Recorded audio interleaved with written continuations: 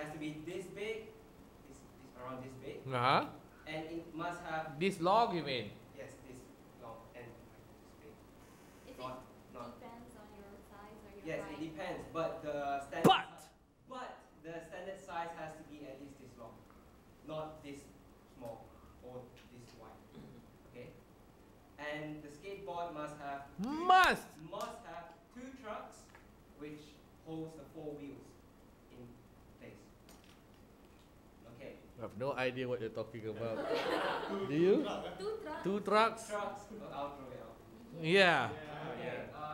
There are three main parts. You must imagine we've never seen a skateboard in our life. No, this is more the technicalities. Yeah, okay, so we don't know, so you draw. Alright, the first main component is the deck, which is the wood.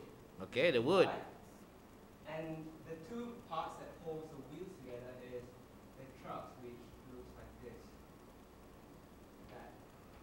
Oh, it holds the wheels together. It holds the 4 wheels together. Ah, okay. Right? Uh-huh.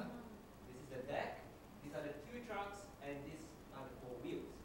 And you need to know that this is the shape and the proper board, not boards that are like this, 2 wheels, or this, or something like that. I've seen so many, these are not the proper ones.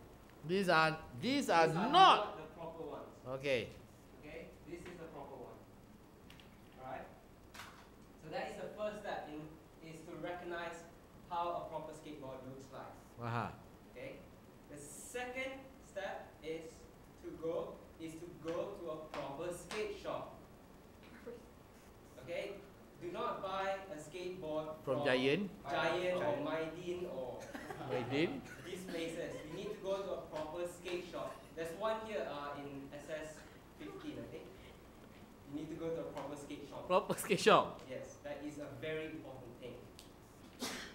And you need This is because we want the skateboard to be in the best condition, to have professional and durable materials, and most importantly, safe. the safety issues regarding skateboard. If you buy a skateboard from Maidin, If you buy a skateboard from Maidin, it's not going to last you at all. and worst of all, And worst of all, you might break your head if you don't. So serious, Azmi. No, but this is actually true. I've seen so many people breaking their heads because they buy the wrong stuff. They almost crack their head, yes. Oh, correct. The cheeks and yeah. because the board cannot last. And it's not durable enough to withstand the pressure that, when skateboarders land tricks and stuff like that. Okay. Okay, that is the second main point. The third main point is to ask for advice or assistance from the skateboard manager or anyone who's handling the skate shop, because they have had a lot of experience for helping people to choose the right skateboard for you, and that is very important. And when they recommend, when they recommend, they will first ask you your experience. yes, they will first ask you your experience, your general knowledge of a proper skateboard, and they will help you evaluate the most suitable, The most suitable and the best skateboard for you to ride on.